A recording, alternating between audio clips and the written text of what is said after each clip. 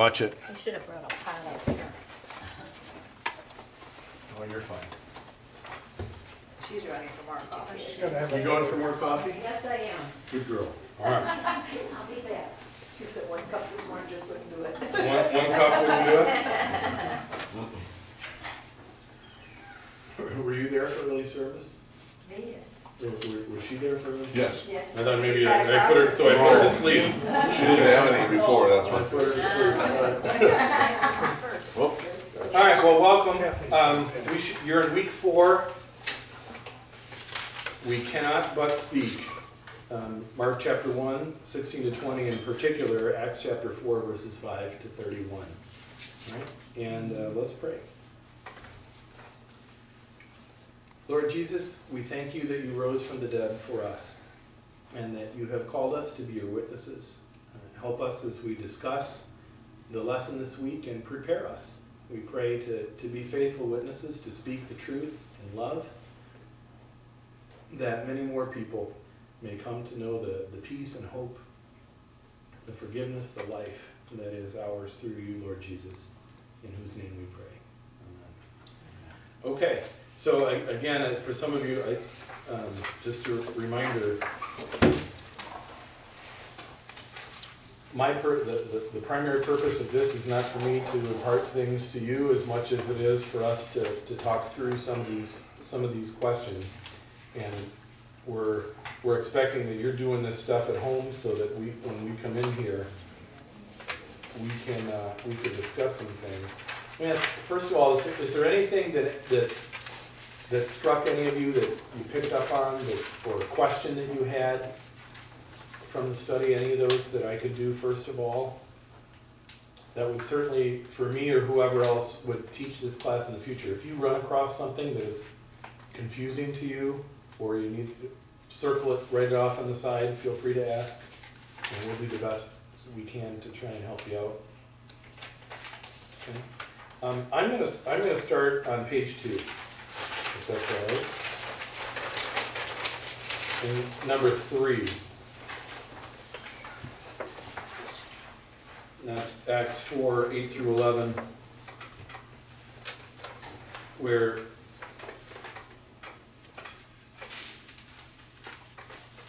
Peter and John are talking before the council. This Jesus whom you crucified, whom God raised from the dead. Pastor Boardman writes the initial draft of these studies, and then I do significant editing to them.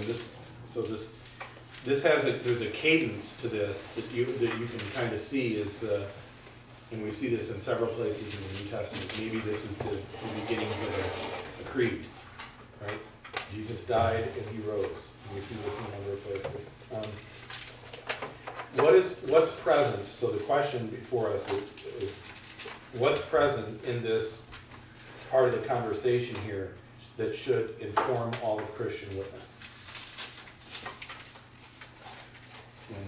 In what Peter and John speak. Christ is the one. I mean, he's who he said he was, and Yeah. from the beginning. Yep. Right. So Christ is who he said he was. So he is what? Messiah. He's the Messiah. Keep going. The promised one. The promised one, right? And furthermore, Fulfillment. fulfillment, right? Fulfillment of all these Old Testament prophecies, right? Part of the Holy Trinity. There we go. That's part of what I was driving at with asking the question. He's not just a prophet, but he's also God, right? So that's certainly there. Think about the previous couple of weeks. We talked about what, in particular, we go back to the Pentecost sermon. What should you expect in the core things in a sermon or any Christian teaching? Law On gospel, right? For those who might watch on the internet and might not be from Lutheran circles, that's worth. So when we talk about law and gospel, what are we talking about? Sin. Sin. How so? What do you mean by? The evil in us. Right. So that's spoken of, right? The scriptures are preached and taught in such a way that we see our own responsibility for the cross, and it's that all of us are guilty. that we're all guilty. And so here we are, because we're in verses 8 through 11. Let's find it here. Let it be known, I'm in verse 10, let it be known to you and all the people of Israel that by the name of Jesus Christ of Nazareth, whom you crucified, right? Standing before the very council, you know, that had become a kangaroo court that had led to Jesus' death. You know, they're not pulling any punches here. We're going to come back to this. We're going to come back to this again, but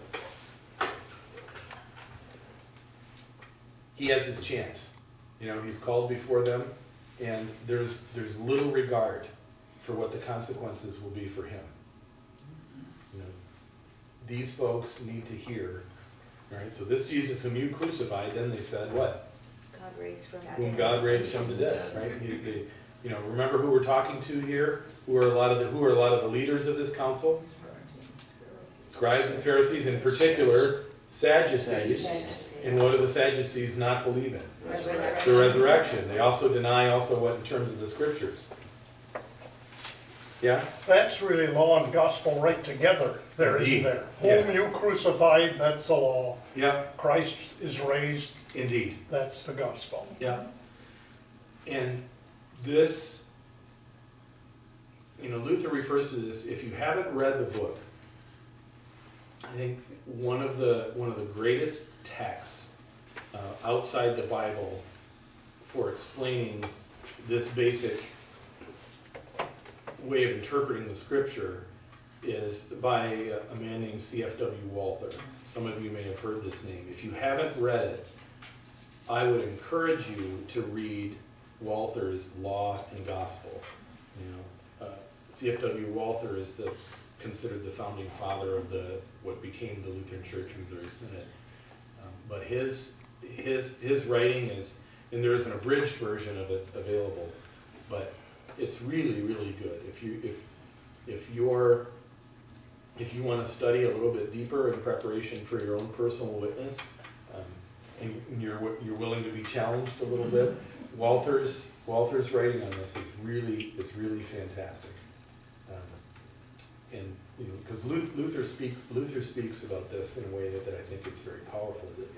It's the highest and most difficult art of being a Christian is rightly distinguishing law and gospel, right? When to lay it on the line, when to people near, right? How many of you are parents?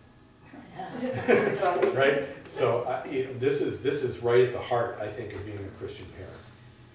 And all the kids are different. You know, one of my kids, you know, I'm Irish Italian. I have a genetic predisposition to be loud and in your face, and one of my kids cannot handle. You know, just if I get loud with this particular child, I have, for the most part, failed. I you know, Turns it off. shuts down. And so, whereas another one, I kind of need to get in this kid's face, right? And even this, so how you speak, that is it. So we should not. This is hard. You know, it's one thing with your kids who you think you know fairly well. It's another thing with people maybe that you don't. But the heart and soul of Christian witness is law and gospel.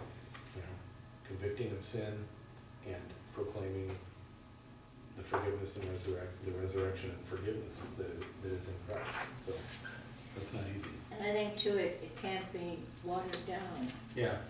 You know, it's not always happy. No. Yeah. Sometimes this is hard.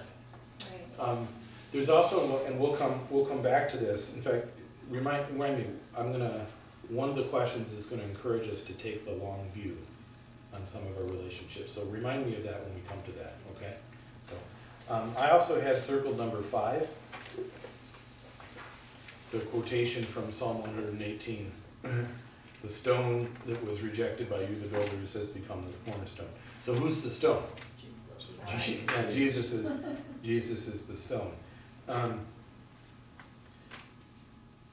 The couple questions that we have before. So what does this mean for some and for others? And what does this mean for our individual and church-wide witness? What do you think? Jesus is the stone that has been rejected, that has become the cornerstone. I think that's my rock, Mm-hmm. my personal, Right. my personal rock. Yep. That I have to hold on to. Yeah, for you, it's something you stand firm on. For others, it's what? A stumbling block. Yeah, it becomes something that it's hard. And this is, right, you know, I think in our witness, as we ponder how to do this, it's good to remember that on the surface, this seems crazy. You step outside it. Okay, so a God became a man and was born of a virgin, and then he died in such a way that this pays the price for all the punishment for all sin and rose from the dead. Yeah. So, I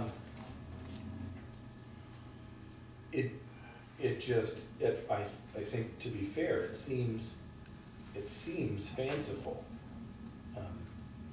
bizarre,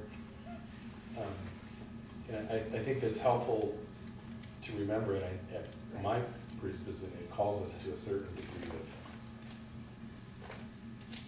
humility, patience. You know, I mean, I heard this for years and thought it was foolishness. And it wasn't until I really knew that I needed forgiveness that it became something that I seriously reconsidered. How do you convince somebody of that? I don't think you do. I can't convince my son while I go to church and my daughter dropped him. I don't think you can convince. I think, yeah, I think we simply have to speak the truth as the Lord gives us opportunity, and pray that in the Lord's, and this is where, you know, we get talking about the long view of things, is, you know, keeping lines of communication open. And also in this lesson, to remember, you know, there's boldness here. I mean, my sense is with family in particular, I think sometimes we're willing to risk maybe a friendship, but it's really hard to risk family. Right? And it's speaking the truth in love, and that's I think that really has to be our prayer, is because with family, right, in particular, you think, you know, from a Christian standpoint, in a family member who's outside or who's rejecting this, or, you know, on the edges, you want to just shake them and say, you know, you're missing out on so much. And my sense is usually that probably doesn't work.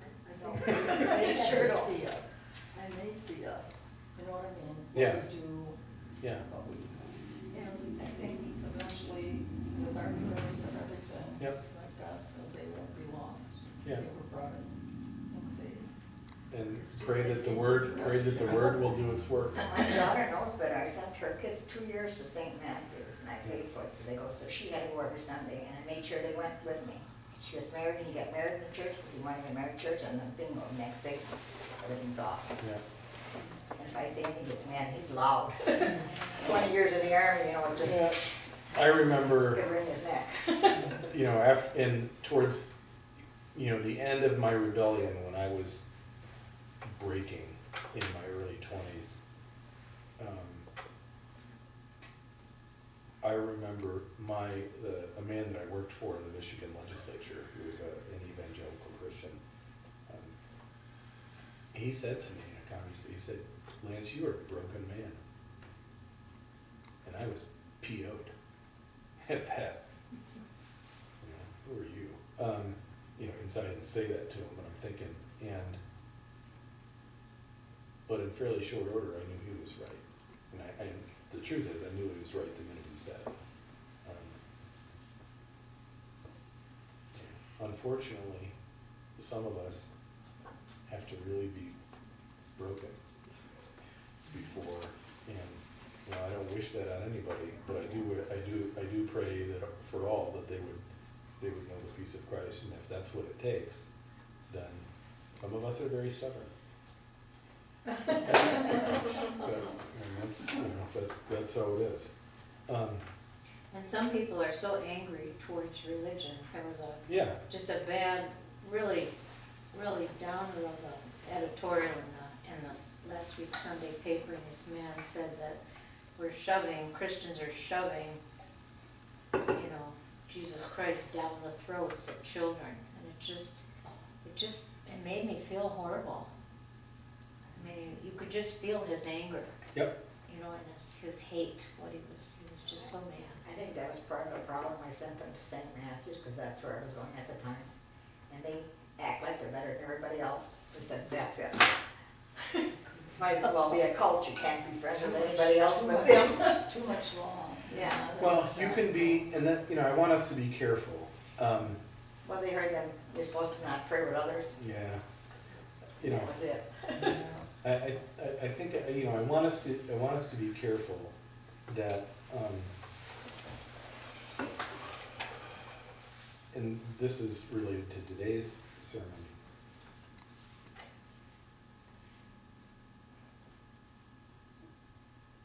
We need ourselves to understand that we too are sinful, and you know, Jesus knew how to lay it on, when to lay it on the line, and when he, you know, Jesus has the advantage of being God. Right? I wouldn't want to go through And suffering. we're, you know, none of us are, and I think even in our best days, at our best times, we usually mess it up in some way, and so, yeah, and when we have opportunity, and this is what we talked about this today, when we have opportunity to talk to others, it's those outside the church, I think often look at Christians, you know, you're supposed to be perfect, and if you're not, well then, you know, you're just a fraud and a hypocrite. Well, the reality is everybody is, and you know, and we shouldn't claim to be perfect as such, and be careful that we act with some humility, especially in public, and that's hard. Yeah. With the people who are angry, I was a Stephen minister, and I worked with a man who was not a member of our church, and he was angry at God. And we would meet with them once a week for an hour, and I met with him 48 times before we could start talking about God as a God of love, because he had to get that out. And we went over and over, you know, just allowed him to express how angry he was. And eventually he got to a point in which he could listen. That taught me something about being patient, because I wanted to straighten him out Right on away. the third session. It doesn't work until they get to that point. What was the core of the anger when all was said and done? His father was a Lutheran pastor, Oh, and he felt that his father had disciplined him too much with the law. All this and else lost. And that law gospel thing in relationships is just critical. There was something on TV, and I can't remember which show, but these people were talking, and this guy said he was angry with his father, that he constantly had negative reactions with his father, and the person said to him, the next time you meet with your father, hug him. And that, in the TV show, at least made a change. Rather than just putting up a front and arguing, hug him. And that in relationships is critical. Because God does that for us. Yeah, almost infinitely patient. Grace, it's a good point. It's a tough gig. You know, when I meet, you know, we had another baptism last night, and when I meet with families, you know, especially with young ones getting ready for baptism, part of my encouragement to them is make this a regular thing, come to church. And I was one of those that come from outside this. I mean, we didn't go to church, right? I mean, we always went on Easter, but maybe on Christmas, it wasn't always on Christmas. And I see there's a real advantage, I think, in parenting for regular worship. And, every one of us can be filled with pride, and there's an advantage of standing there next to your child and confessing your sins. And I tend to think it makes it easier when you go home and you do something stupid as a parent, which is pretty much daily for any of us who are parents.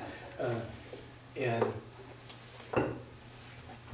you've set a context by regular worship, by doing that, being able to say, once you're able to swallow your pride, hey kid, I'm sorry, forgive me. There's a being in worship regularly has a real, we too are accountable to God. There's a tendency among parents, I think, we can exalt ourselves and make ourselves gods in our home. Or sometimes we make the children gods in our home. I think that's probably the bigger sin of our culture, is the children become the center of everything, and they pick up on that real quickly. And that becomes a problem. So we need, there's a need to speak with boldness, and yet in truth, and you pray for the right time. There are times, right? Sometimes you gotta lay it on the line, and these guys did that on My here. husband once said to me, "Do you really think you're going to hell if you miss church once?" And I said, "No, that's not it at all, dear." I said, "I just love being in church." I Yes. said, Things when I like got it's there. That's maybe things he'll get fired if you Yeah. go to work. Yeah, and see that. Yeah, but he became almost more than I was about going to church every Yeah. Sunday when we did it, together. He grew to love it just like I did, but he was not raised in the church either, Yeah. And so that's a different situation with someone who was. And you gotta kind of realize that, I think, and just be patient. Yeah. Well, again, I have the advantage. If I don't show up, I lose my job. So.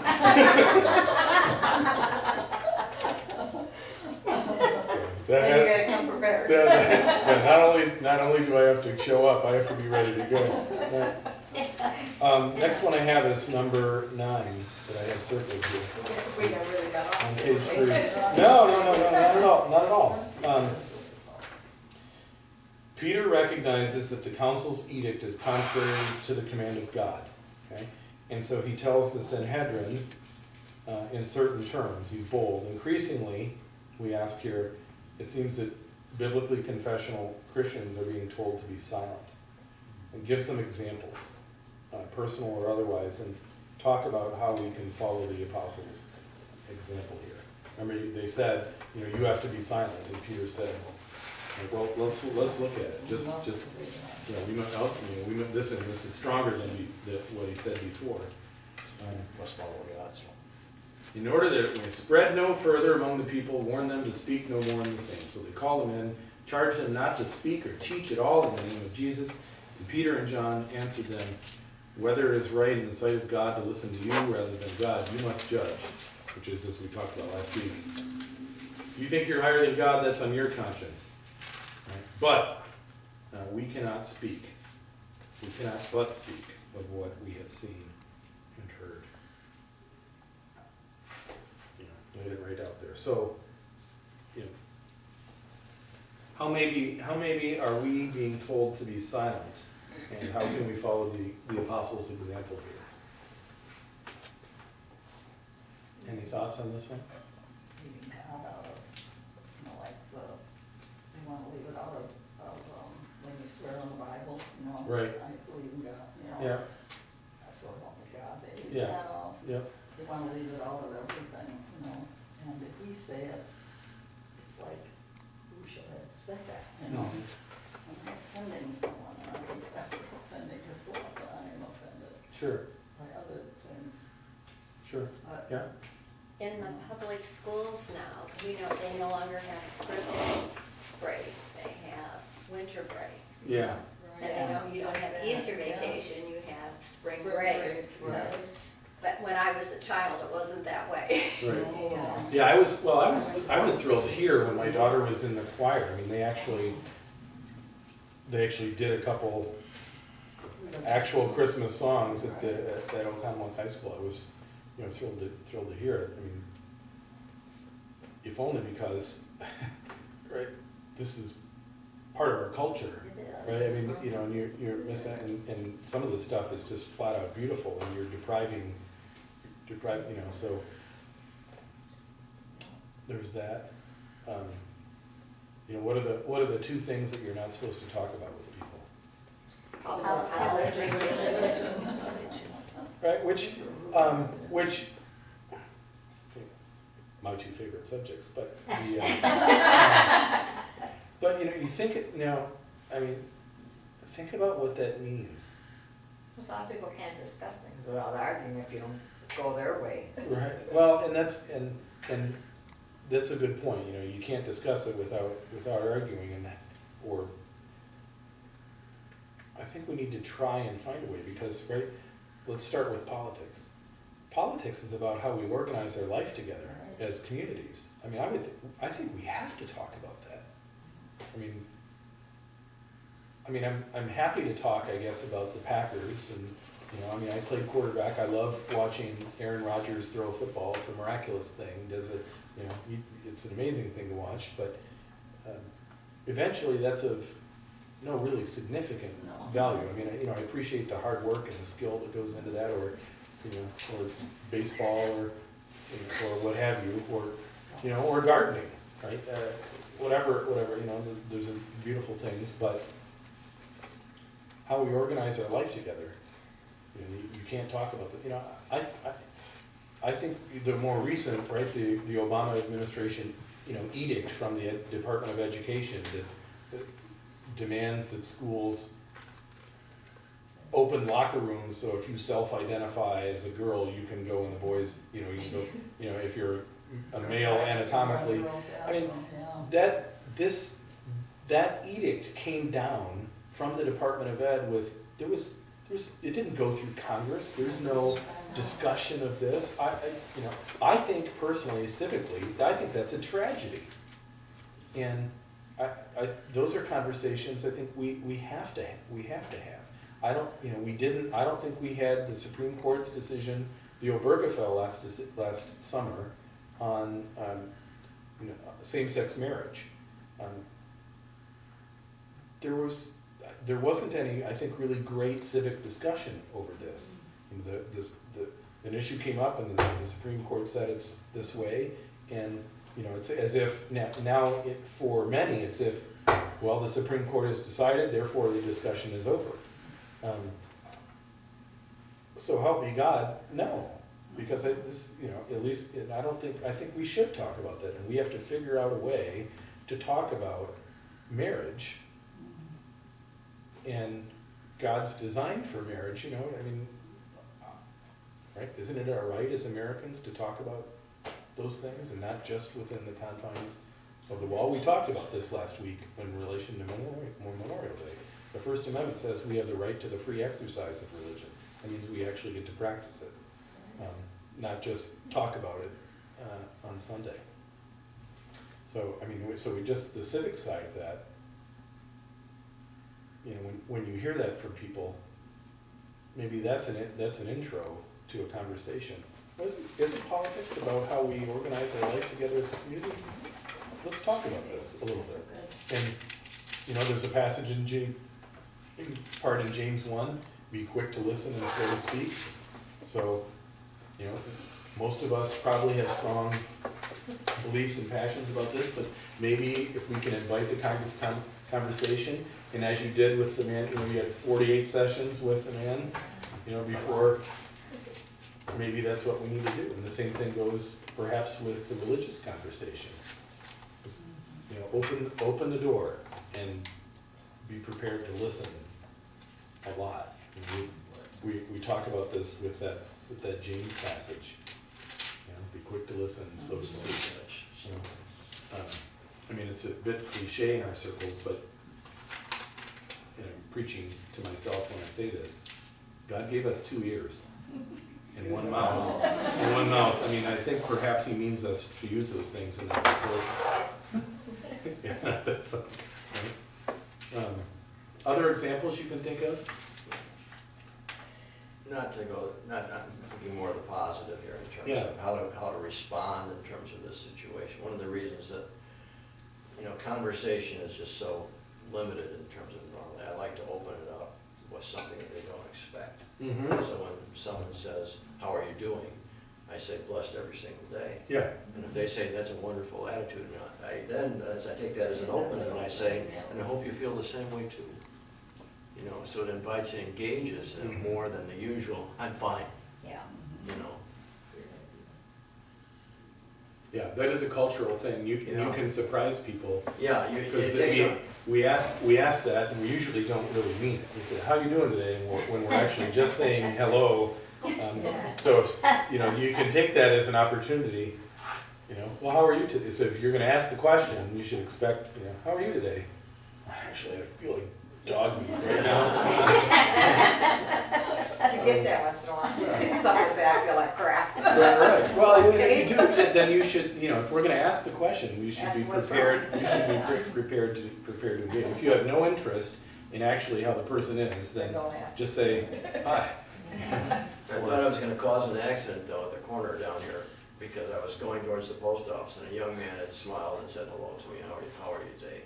And so I responded that as I was crossing the street. And he said, "That's a wonderful response," and he stopped like, he said, "You got it," it's like, so I wish that I had turned around and gone back and said, engaged him when he's with his girlfriend, so I probably would have just, You shocked? Otherwise occupied. yes. How about some other examples?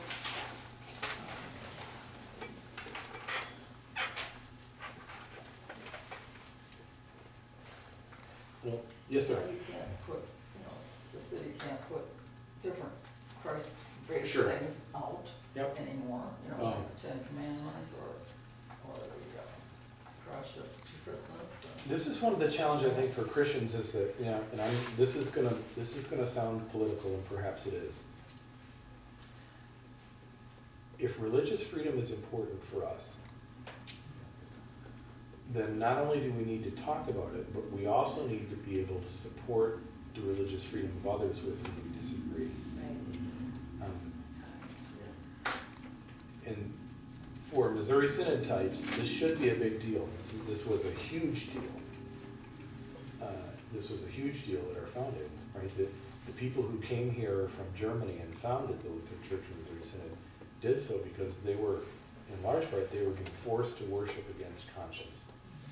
And they found here an opportunity to worship according to conscience. And we are more pluralistic now.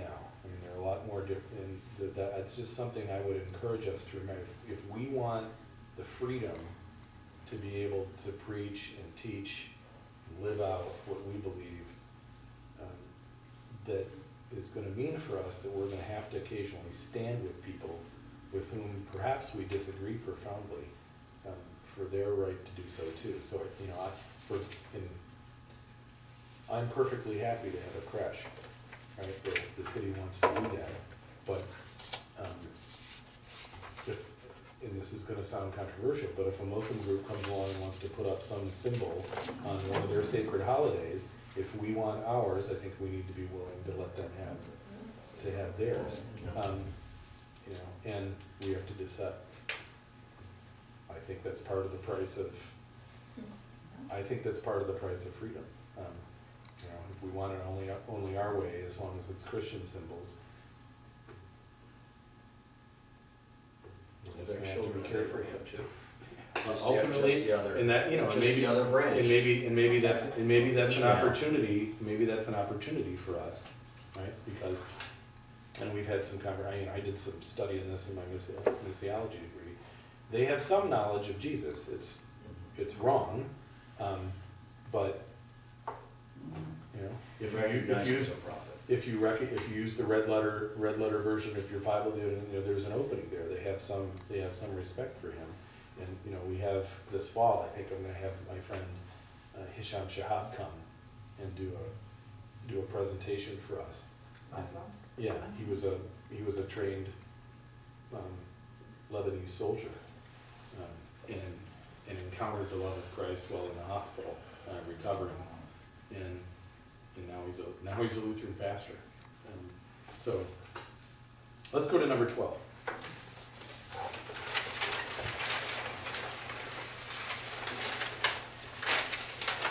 So reference here to verses 29 and 30, where they pray, now Lord, look upon their threats and grant your servants to continue to speak the word with boldness. While you stretch out your hand to heal. So recognizing, right, that it's God that's doing the healing, and signs and wonders are performed through the name of your servant Jesus. We asked there, is it time for us to start praying this prayer? And if so, how might we do this?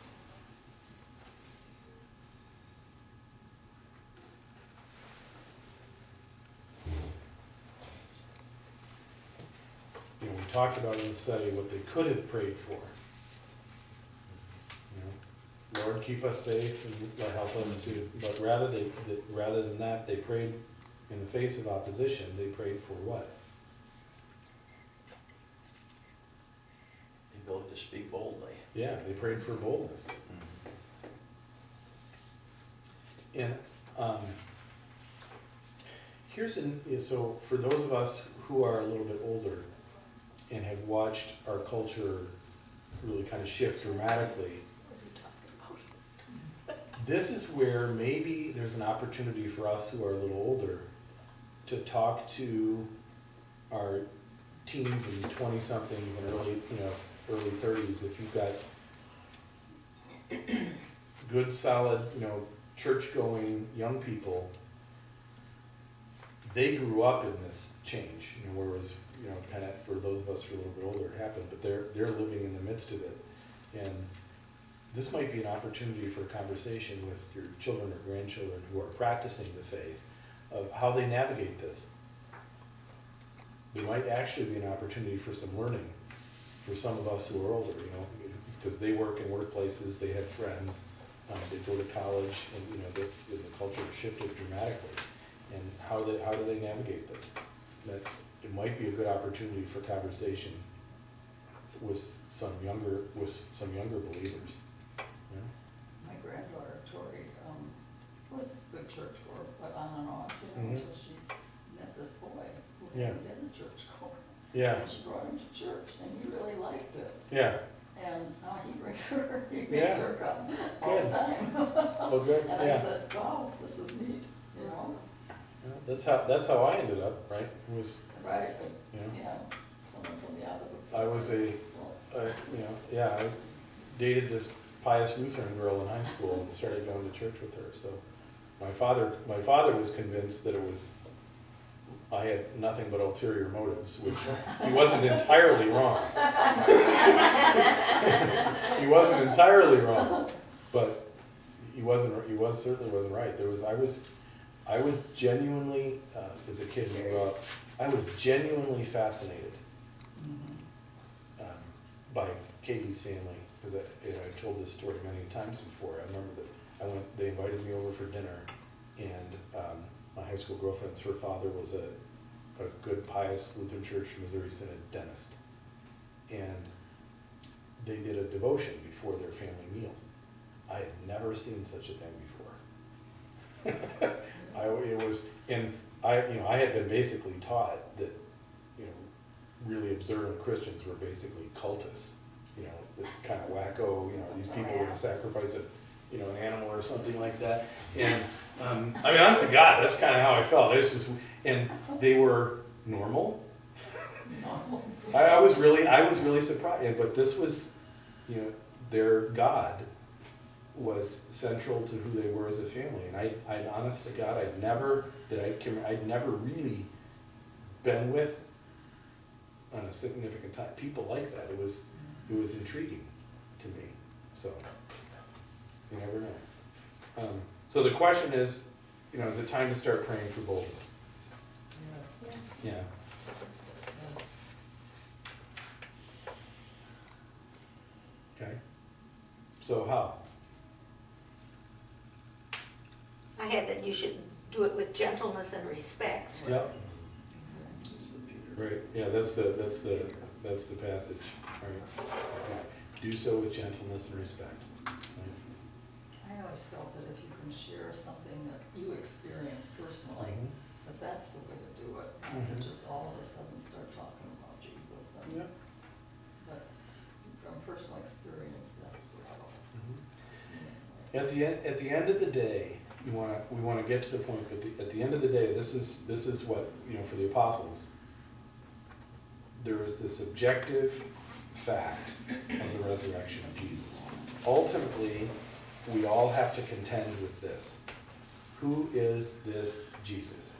Because if he really is raised from the dead, I mean, all these conversations eventually that we need to get to that point.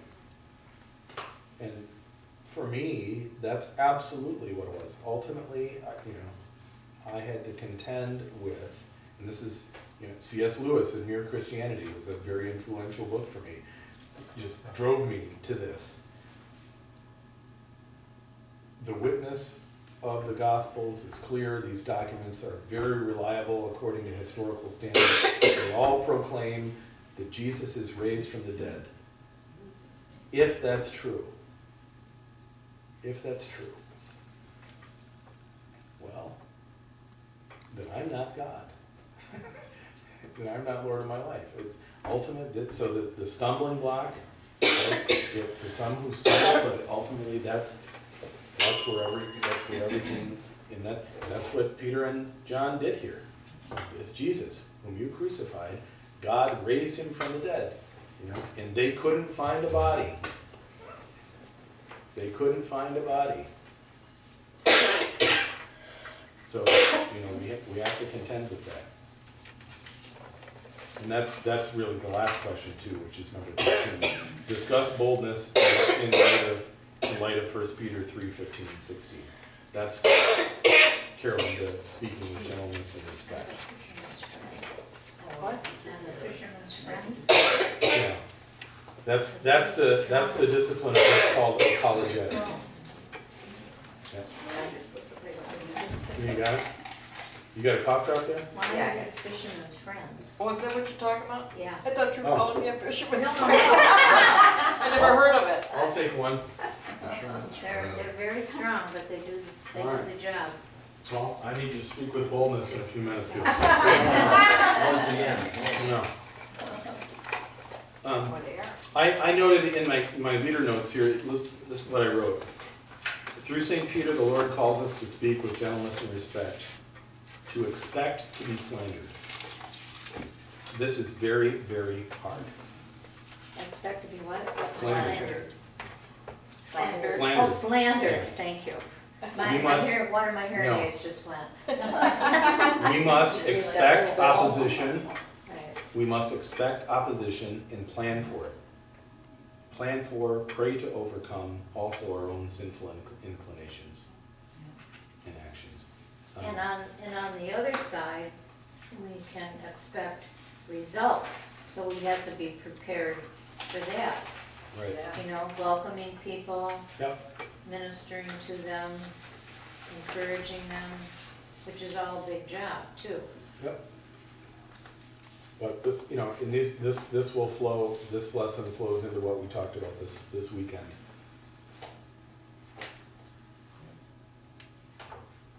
We should have our eyes open, understand the reality. This is why I think the stuff that we'll talk about next week is really helpful. We understand ourselves, you know, and the reality within, which again we'll talk about next week. That should help us to speak with gentleness and respect, but we cannot hide that light under a bushel. It needs to shine with brightly, but with humility, as it were. Marcus, you look like you're pondering there. Yeah. Think about stature. Alright.